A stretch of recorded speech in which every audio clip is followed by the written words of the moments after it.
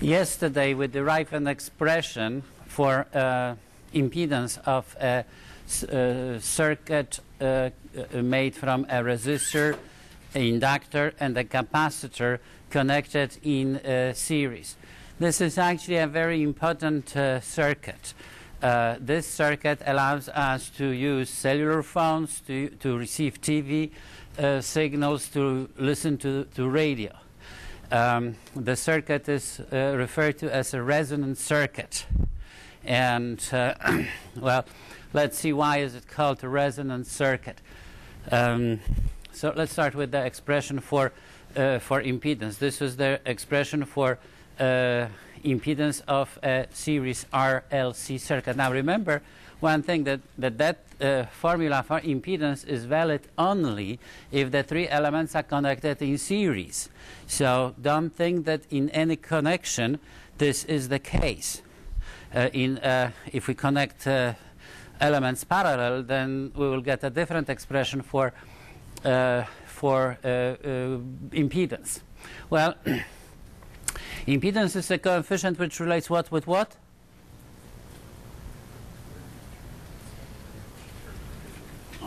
Well, somehow it relates potential difference with current, but be more specific. Because impedance does not relate directly potential difference across a system with voltage. Peak values, correct? It relates peak values. All right. So, and root mean square values as well. So, yes, Andrew. Only for sinusoidal where it's root mean squared and peak are both. We say? Is it only for sinusoidal where it's peak impedance, yeah, because impedance of elements is a function of frequency. So indeed, it is for sinusoidal. I mean, it is that. Well, we'll talk actually what happens if we have not sinusoidal, if we have more elements, because for any signal, actually, I have already mentioned, I know that you don't have appropriate mathematical background, but every signal can be considered as a superposition of sinusoidal signals. Do you recall what do we call the series in which we an arbitrary function represent as a combination of sinusoidal function? If we represent a function in terms of power function, this series is called you should know this one. Which one? No, in power. If we represent in power series, what is the name? I mean, there are two names of people who, well, develop. Yes, Tien? Taylor and Maclaurin. Correct. Taylor is if we represent in power series of x minus x0, and Maclaurin is if we assume that x0 is 0. Right, so Taylor and Maclaurin series are expansions of a function into power series. And actually these series are also important in physics, particularly modern physics, in quantum mechanics. So those of you who will study quantum mechanics, and probably these will be electrical engineers, you will encounter power series. Now, the series in terms of trigonometric functions are referred to as Fourier series. And Fourier series are important for any types of vibrations, because any type of vibration can be represented as a superposition of sinusoidal vibrations, which also are referred as harmonic oscillations. So if we have a certain arbitrary signal, we can consider it as a superposition of sinusoidal functions, and then for each of those functions, complex of impedance exists. We can calculate for each term in the series and then recombine it back to see what will happen if a signal is transmitted through a certain circuit. All right. Now, but resonant circuit actually is designed to work with sinusoidal oscillations. It is that the wave, electromagnetic wave broadcasted by Fox TV station, for example, is a sinusoidal oscillation, and your TV set has a resonant circuit which is, well, you know that it is tuned to a particular station, and today we will understand what does it mean that it is tuned, and therefore it receives this particular station. But the station sends a sinusoidal signal. All right. So let's now assume that we have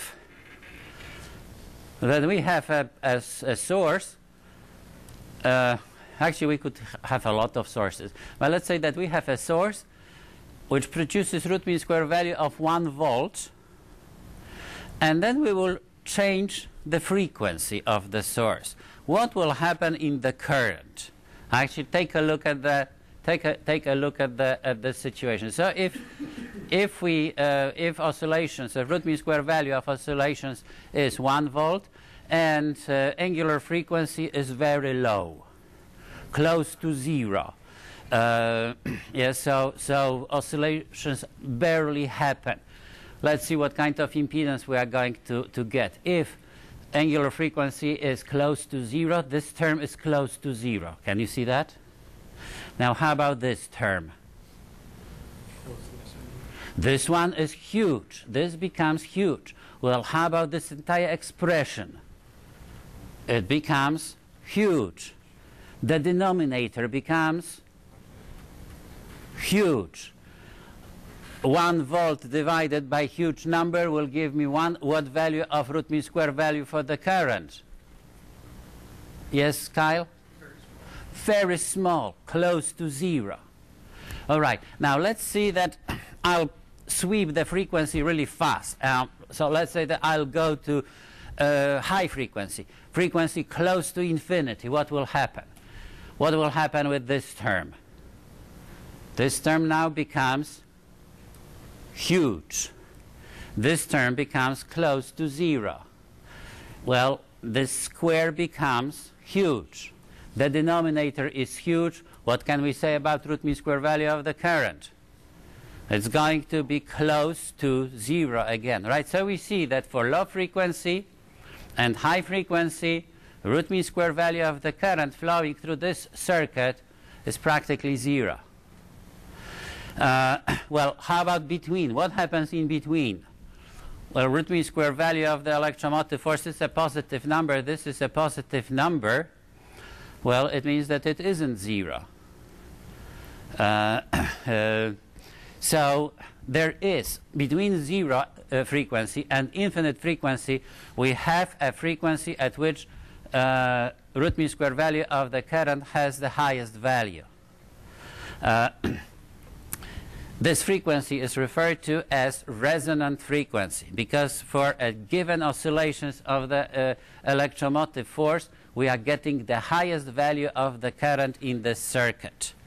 I'll try to imagine now what is that this resonant angular frequency. What conditions has to be achieved in order to have the highest root mean square value of the current? Well, here's 1 volt. I said that this is 1 volt. So what value should the denominator assume in order to have the highest current? What value, how should we choose angular frequency? Well, we should choose angular frequency in such a way that the denominator has the smallest value, right? Now, what is the smallest value of the denominator? When it can happen. Now look at that. R squared is a positive number, and it's independent of frequency. So how frequency can affect the first term? Cannot, right? Now, here we have square, so this is also a positive number, right? However, that one depends on frequency. So in order to make the denominator the smallest, what should be the value of the term, of this term? This term should assume its smallest possible value, and the smallest possible value for this term is 0. All right. Actually, here is the plot for a given frequency. This is the plot of root mean square value of the current at a particular resistance of the resistor. There is a certain frequency that root mean square value has the highest of the current has the highest value. Now, when I'm designing the circuit, and well, I find this resonant angular frequency, how should I select the resistor in order to have this current as high as possible? Because now I'm thinking about designing a circuit, not looking for the resonant frequency, but I'm designing a circuit and I want to have a circuit which will have the highest possible root mean square value of the current at the resonance. Low resistance of the resistor, correct? I will have to have a low resistance of the resistor. So if I change resistance of the resistor, I can get the current, a higher value for the current. All right, let's now determine what is the value of angular frequency, possible angular frequency. Well, we see that it can that it has to happen when this term is going to be 0. So if I write down that, which means that omega L or impedance of the inductor must be equal to impedance of the capacitor, then it is going to be 0. And if I write the equation omega L equals 1 over omega C and solve for omega, I will get the value for resonant frequency to be 1 over square root of inductance of the inductor multiplied by capacitance of the capacitor. How about if we solve a quick problem? Let's say that root mean square value of that voltage here is 1 volt. At resonant frequency, impedance of each element is 1 ohm. Well, how about actually, why don't we say that electromotive root mean square value of electromotive force is 3 volts. It's 3 volts. And, well, 1 ohm. And each element has impedance of, let's make 1 kilo ohm at resonant frequency. What current is going to flow in the circuit? Go ahead and solve it. Let me write down the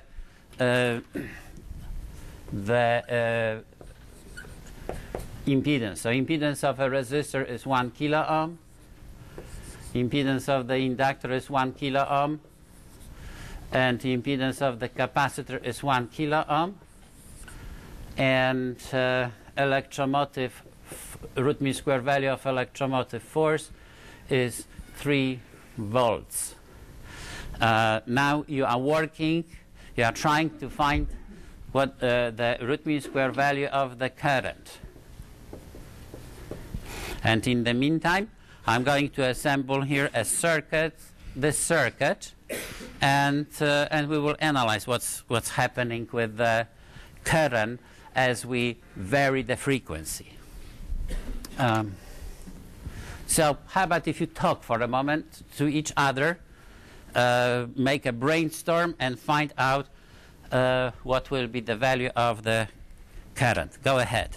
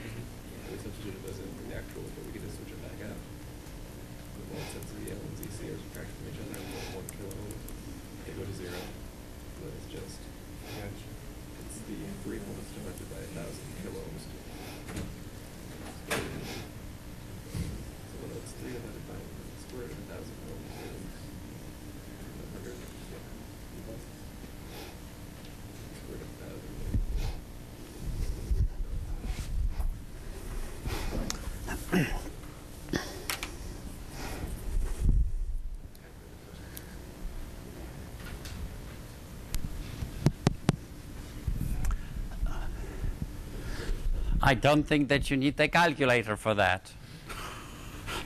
These are numbers between 1 and 1 and 10. Andrew, could you have a discussion on this? All right. So yesterday we replaced those three terms. They were originally the ZR, ZL, and ZC, the impedance of the different components. We put in the R squared and the omega L and the 1 over omega C. So we can just reverse that, put the Z's back in. Right, okay, so what Andrew says that this is really ZR. This is impedance, square of impedance of the resistor. This is impedance of the inductor, and this is impedance of the capacitor, which means that this is 1 ohm, 1 kilo ohm, this is 1 kilo ohm, and this is 1 kilo ohm, right? Yeah. Right, so in other words, I mean, we are calculating, Andrew, what are we calculating then? That would just... This entire expression is physically, what is the name of this entire root mean square root? The impedance of the circuit. This is impedance of the circuit, of the, of the three systems together, right? Now, if we plug in 1, 1, and 1, how much are we going to get? 1. 1, right? Now, this is something which actually a lot of you can get confused. Look, impedance of the resistor is 1 kilo ohm, resistance of the inductor is 1 kilo ohm, not resistance, impedance, and the impedance of the capacitor is 1 kilo ohm. So we have 1 kilo ohm here, 1 kilo ohm here, 1 kilo ohm here, and entire thing has 1 kilo ohm as well. Yeah, if I had 3 resistors, each of them had a resistance of 1 kilo ohm, what would be the equivalent resistance of the circuit, Andrew? So you're saying there are 3... This would be 3 kilo ohms, right? See, I mean, this is the most common error actually which people make, because they don't think what quantity they are talking about, but what is the unit of quantity, because both impedance and resistance are measured in ohms. Right, so people think, well, how we combine ohms rather than how we combine resistances or how we combine impedances. All right, yeah, so Andrew found that, and actually I was setting a trap for Andrew, obviously. I put 3 volts because I thought that he may fell into trap and find out that resistance, that impedance of the circuit is 3 kilo ohms and come up with a nice number 1. Well, he didn't fall in the congratulations, Andrew. So we have 3 volts over here, 1 kilo ohm over here, which means that the current is going to be 3 milliamperes. Thank you. All right. Now I have here I assembled a circuit, and this circuit contains, well, let's say this is the oscillating terminal of the power supply. It's connected, well, I didn't connect it in the same order, but it doesn't matter. It doesn't matter in which order we connect the elements, but it's connected to an inductor, capacitor. Here is a capacitor, and I connected the capacitor to rheostat. So I can vary with this knob over here. I can vary resistance of the resistor, and it goes to the other terminal. All right. And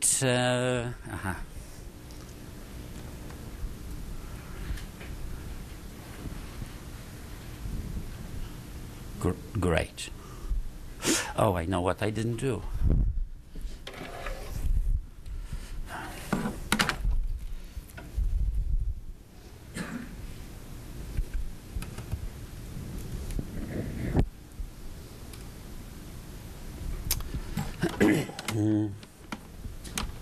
And do you have an extra adapter?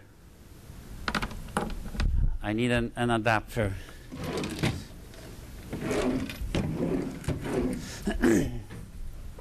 Oh, I know what I can do.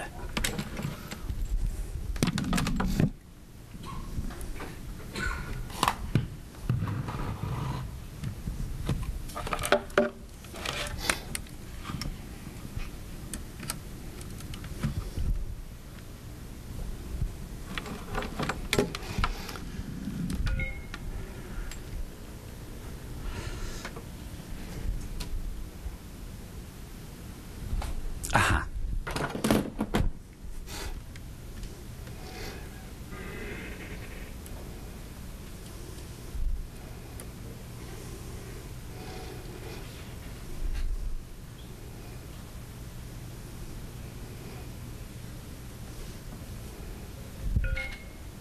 Yes, we got it. Okay. So the circuit is already working.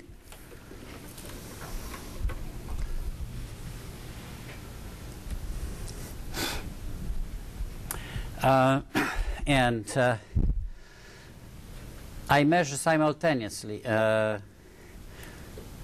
voltage or potential difference produced by the power supply and the current flowing in the circuit. So the red plot represents current, voltage, potential difference across the circuit, and green is the current through the circuit. Why don't we now take a look what are the values? And here I control the power supply. So right now, a peak value of the applied voltage is 10 volts. Frequency is 70 hertz. I read it here.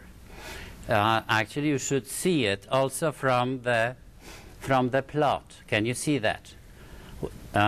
What is the peak value of the voltage? Well, 1 division corresponds to 2 volts.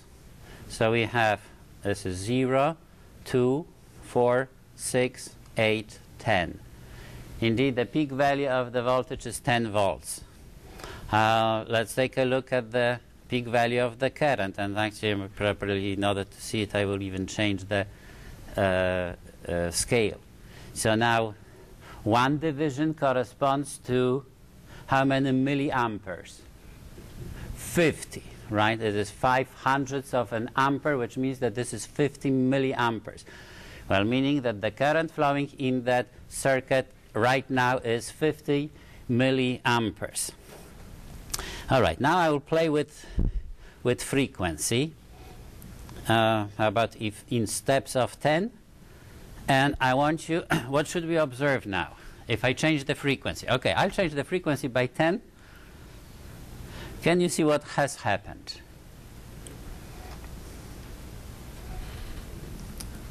Well, we actually definitely noticed one thing, that the plot was squeezed, right?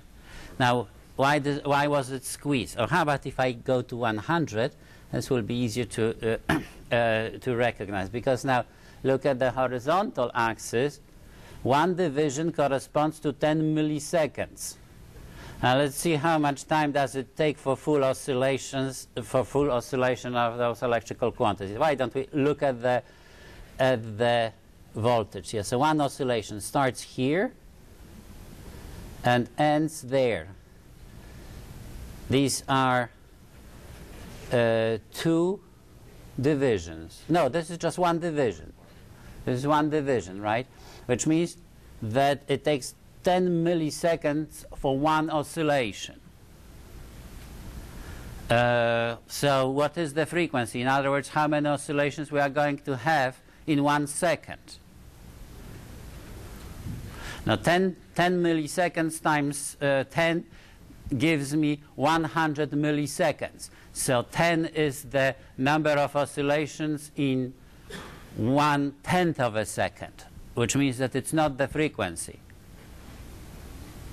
Yeah, if 1 oscillation, if it takes 10 milliseconds to complete 1 oscillation, how many oscillations we are going to have in 1 second? 100. Is it a surprise? Why not? It's not a surprise? Yes, because it's written here. Yeah, it's written here that the frequency is 100 hertz. All right, so you recognize that as I'm going to change frequency, the plots are going to squeeze. But at the same time, I want you to now look at other effects. By the way, between 70 and 100, I see already another difference. Yes, I'll come back now to 70. These are plots for 70.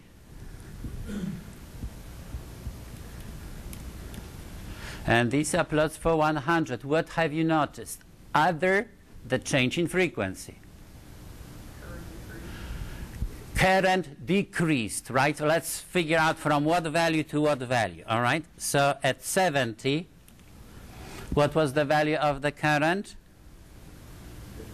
50 milliamperes.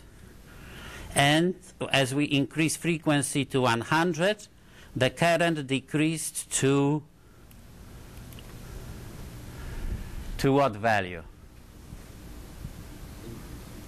Increased. Very good. The current increased, not decreased. And well, I mean, an estimate, according to the estimate, I would say that it increased to about 70 milliamps. Can you see that? It increased to about 70 milliamperes. All right, now I'm going to continue increasing the frequency.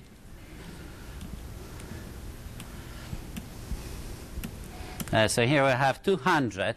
And let me now stretch the plot the other way. What do you see about what kind of current we have now? More than 150. We have about 170 milliamps. Let's continue increasing the frequency.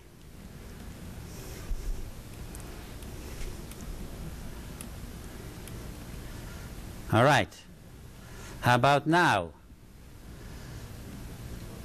We have 250 milliamps now at frequency 270 hertz. I will continue. How about if I stretch it again? And I'll continue increasing the frequency.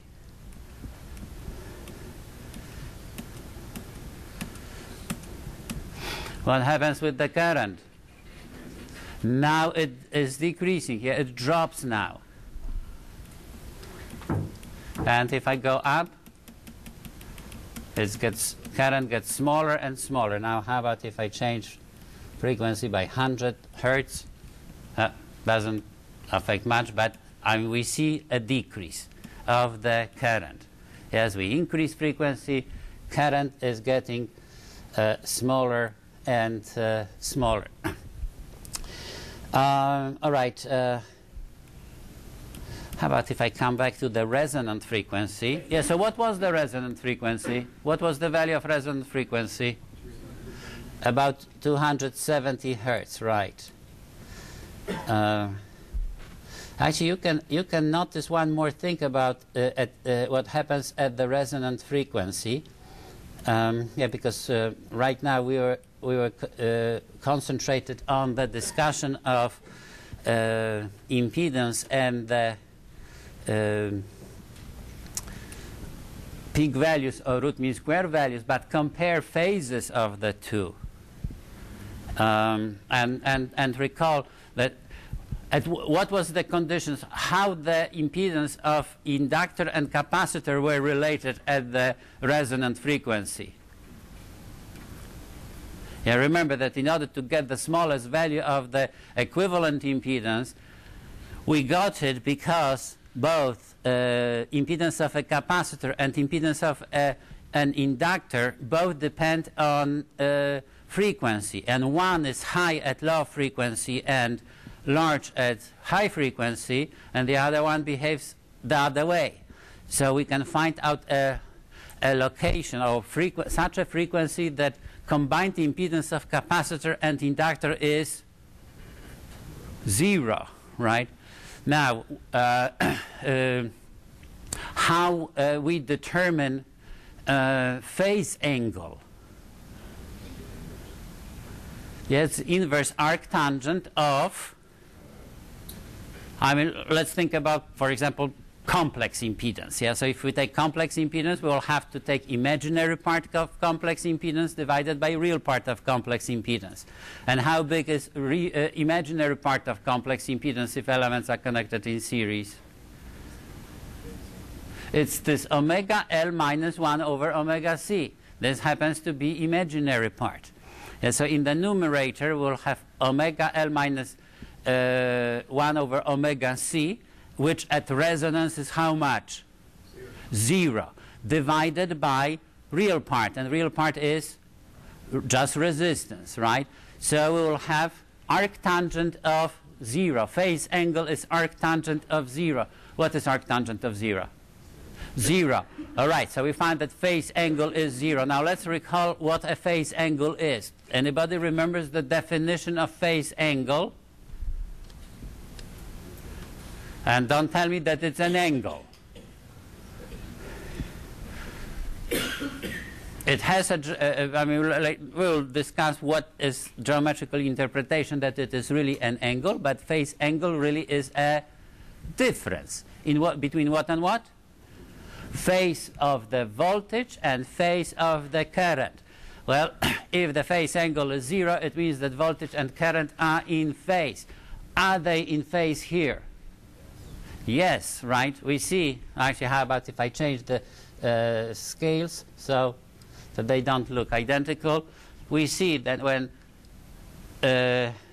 phase of the voltage is 0, phase of the current is 0.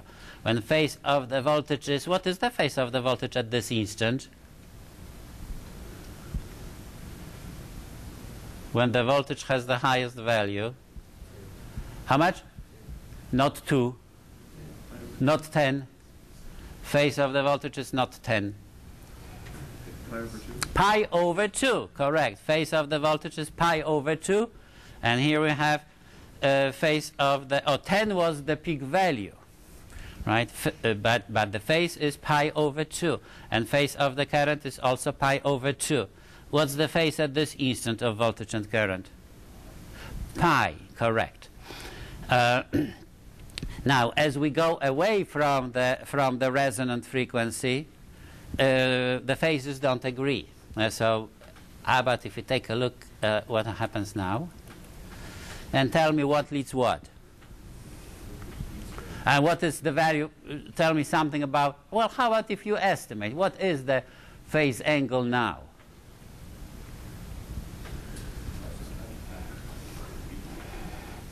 So what, let's start with this. What leads what? Who votes that voltage leads current? Who votes that current leads voltage? Those of you who said that current leads voltage, you were right. Look, let's say, at this instant. At this instant, what is the phase of the current? 0, right? Correct. Over here is 0. Now we have to wait this much for the voltage to have phase 0. Now they both grow, and now which one reaches the peak value first after this instant? Yeah. So now we have current reaches peak value here. So phase of the current is pi over 2 at this instant. Well, voltage waits another fraction of a second here. All right, so here we have that current leads voltage. Now the phase angle is positive, negative for 0 then. Who votes positive? Who votes negative? Those of you who voted negative, you are right. And now, if we think about an angle, that it's an angle, so this is angle, I mean phase angle is an angle between what and what? Kyle, how about you? Between current, not between current and voltage. This is not an angle between current and voltage. What's the current between 1 volt and 7 amperes? It's difference between the phases, yeah, but I wanted now to say that it's an angle. Yeah, because phase angle precisely is not an angle, but it has a geometrical interpretation of an angle if we draw something.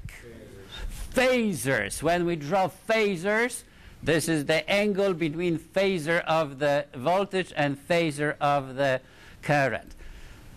All right, so now we got it. And by the way, I mean, looking at the expression for impedance, in order to have a negative phase angle, relate impedances of capacitor and an inductor, which has to be greater in order to have negative phase angle.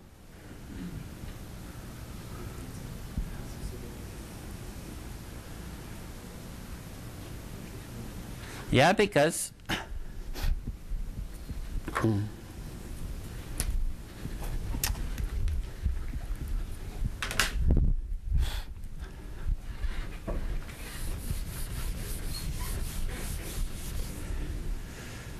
phase angle is equal to arctangent of well, how about if I write impedance of the inductor minus impedance of the capacitor divided by impedance of the resistor. In the book you have it that this is omega L minus 1 over omega C divided by R. But my question is about relationship between impedances of an inductor and capacitor. So which one should be greater in order to have such a situation that the phase angle is negative? Which one? Impedance of the capacitor should be greater, right? Which means that actually what we have is that omega L must be smaller than 1 over omega C, right? Which if we solve now for frequency over here, we find condition that angular frequency has to be less than 1 over square root of L, inductance of the inductor, multiplied by capacitance of the capacitor. Which means that we should have such a condition for low frequency or high frequency? Or frequencies even. That the current leads voltage. It happens for low frequencies. Frequencies which are smaller from this value. And this value is what? 1 over square root of LC. It's the value of what frequency? Resonant frequency. Yes, so if we have frequencies lower than resonant frequency, we will have a situation like this, that current leads voltage. Well, now, what should I do in order to have positive phase angle? We will have to put frequency higher than resonant frequency, and probably, I mean, you remember that, but if you didn't, how about if I just change it quickly? And now you see, can you see that the phase, that voltage leads current now? All right.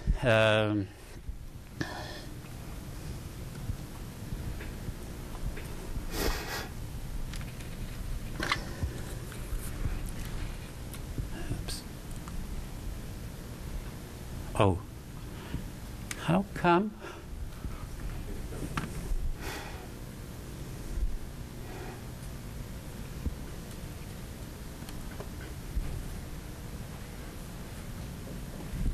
Good.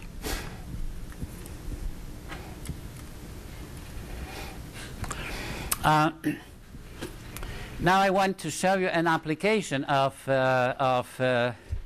combination of resistors, capacitors, inductors for other circuits.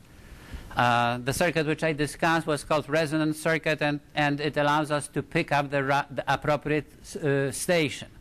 Now to tune the sound, for example, in order to tune the sound, when you drive a car, and how do you tune the sound? You use two knobs. What are they? Treble and bass, correct. And they both control things which are circuits which are called filters. And here I show an example how a high-pass filter works, and in a moment we will see what does it mean, high-pass filter. So let's say that I assemble a circuit like that. It has a capacitor and a resistor. And here is an input for the signal, here is an output for the signal. So this is just a fragment of a complex circuit like a radio. But we concentrate just on one stage. We have something over here which produces a signal, and the output is connected to, most likely it will be an amplifier over here, so it's another stage. Now, amplifier is designed in such a way that resistance through the amplifier, or impedance more precisely by amplifier, is high.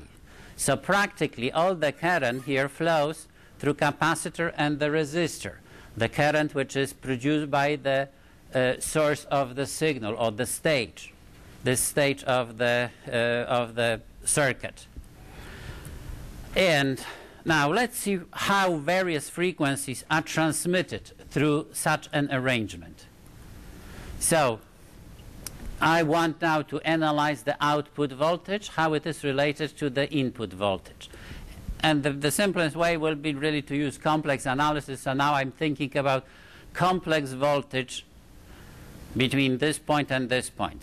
So really this is a complex voltage across the resistor. Well, complex voltage across the resistor is equal to the current flowing through the resistor multiplied by impedance of the resistor. All right. Now, in order to relate the output voltage to the input voltage, I'm going to relate current flowing in the resistor to the input voltage. Now, if current flowing through this stage of the circuit, through the amplifier, is small, approximately 0, these two elements are connected approximately how? In series, correct, because so compare current in the capacitor with current in the resistor. They are approximately equal. And if these elements are connected in series, I can quickly find out complex impedance of that, because complex impedance of elements connected in series is equal to the sum of complex impedances. So this current, this complex current here, will be therefore complex potential difference across the system multiplied by complex impedance of the system. And complex impedance of the resistor is its resistance. Complex impedance of the capacitor is 1 over I times angular frequency times capacitance of the capacitor. Well, so practically I have already a relationship between input voltage and output voltage, except that it's an awkward formula, so I will just simplify the formula and write it down that way. All right, so I have that output voltage now is equal to input voltage multiplied by a certain number. When we relate voltages, input and output voltage through a circuit, that coefficient is referred to as a gain. So this expression is a complex gain. And now let's relate the root mean square values, or peak values, of the input voltage and output voltage and the phase angle. So peak output voltage from this expression, it's a peak value of a I mean, if I have a complex value, so in order to get peak value, I have to take absolute value of this number. So I need to find out absolute. If I take absolute value of both sides, I will have peak value of the output voltage and peak value of the input voltage here, and absolute value of this number over there is this much. And now this is not phase angle. This is this angle relates phase of the output with phase of the voltage, and like phase angle, I have to take imaginary part and real part of the gain, of the complex gain, and take arc tangent of that expression. All right, let's now try to draw. This is gain. Let's now try to draw how gain varies with frequency. And traditionally, actually, we draw it with logarithm of frequency. So what is the value of the gain at low frequency? Well, at low frequency, omega is approximately 0. Right? So this expression is huge. Right? 1 over omega RC is huge. The denominator is huge. 1 over a huge number gives us small, close to 0. So at low frequency, gain is close to 0. Now let's see what happens with high frequency. If I put high frequency, let's say close to infinity, this expression is infinite, which means that this entire expression is 0. What is the value of the denominator? 1. How about gain? 1, which means that output voltage and input voltage have the same value. Right? So for low frequency, I start with 0, and as frequency is increasing, gain is slowly increasing, then it suddenly goes up, and for high frequency, it approaches 1. Well, why is it then high-pass filter? It allows high frequency to pass, and low frequency are blocked. They are suppressed. Low frequency are not transmitted through this circuit. High frequency are transmitted almost with gain 1. So they pass through unobstructed. All right. I will use now this circuit tomorrow to see how the frequencies are related. All right, so this will be all for today, and see you tomorrow.